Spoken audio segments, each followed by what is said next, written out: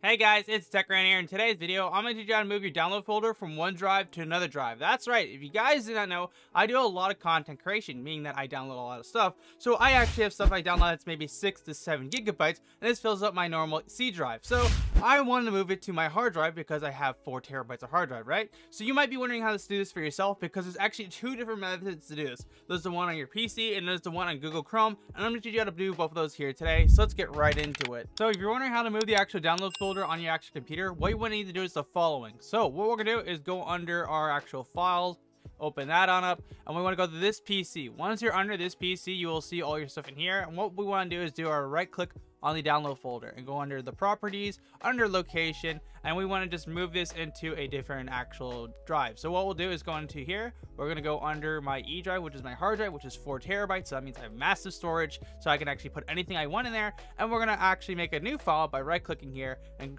opening up a folder. Now with this folder, we just want to call it downloads for the time being. You can really call it anything you want, but I'm going to call it downloads for the time being because it's basically simple and straightforward.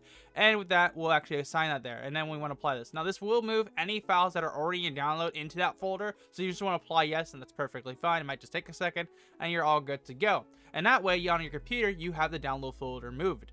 Now if you're wondering how to do this for actually Google Chrome, it's a bit different. What you want to do is the following. You want to go in here under your actual 3 dots on the right, then you want to click into the settings area and under downloads. So within the downloads area, you'll be able to move stuff over. So we're gonna click on that, go into change location, because location is now on my C drive. We want to change that to my E drive, and we're gonna go into my E drive right here, and of course same rule applies. Find your download folder that you just made, select it, and with that you're all good to go. Now for example here, if I was to actually go download something, it should work perfectly fine. So for example here, I have this footage that my friend sent me. If I was to download this now and actually open it up on my computer under show and folder, it should be actually my E drive now. See, it's in my E drive now, which is absolutely awesome. So you got to keep in mind that when you download stuff, there's 2 different files for each thing. For the actual PC, there's of course a normal way of doing it, and for Google Chrome, there's a separate way of doing it. Well, if you guys did find this video helpful, then make sure to smash the like button and get subscribed to see my similar tech content. And if you are wondering on how to make an external drive, I actually have a video on that here, so you could actually move a download folder on that too with this process as well. So I recommend you go check that out.